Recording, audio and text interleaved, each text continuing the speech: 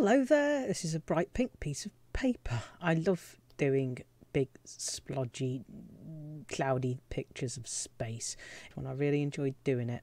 This is for somebody on Twitter who I sent out a request for some pictures to draw, and people came up, which was really good of them.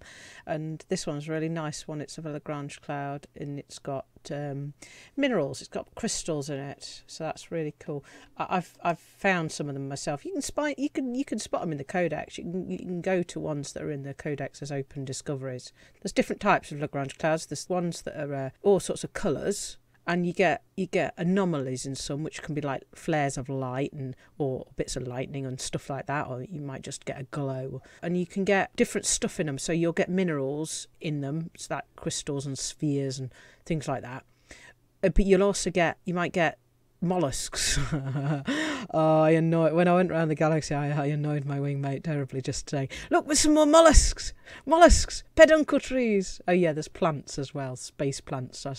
Void hearts. I've never seen void hearts, would look amazing. And then there's seed pods as well. So there's a bunch of stuff really in these different, but this one's got star-shaped crystals in it, which are like, you know, the sort of crystals that you'd form if you had a chemistry set and you started growing your crystal based on what minerals you dissolved into the water.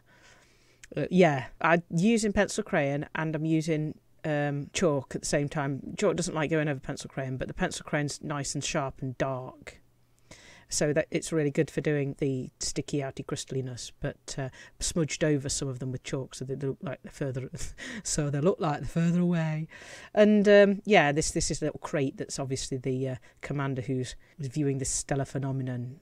It's their vessel, and it's a rather nice little crate. It looks like it's got kind of the purple vitrified. I can't remember whether it was a vitrified. Vitrified's melted, isn't it? So it can't be that. But anyway, it's got this purplish metallic hull paint by the looks of it that's clearly worn off quite a bit, so it gives it quite a nice effect. But this is a really choppy, quick one, so I don't think I've given it the justice it deserves. But not every picture has to take forever, and I really just enjoyed putting colour on this one. Okie dokie, thanks for watching.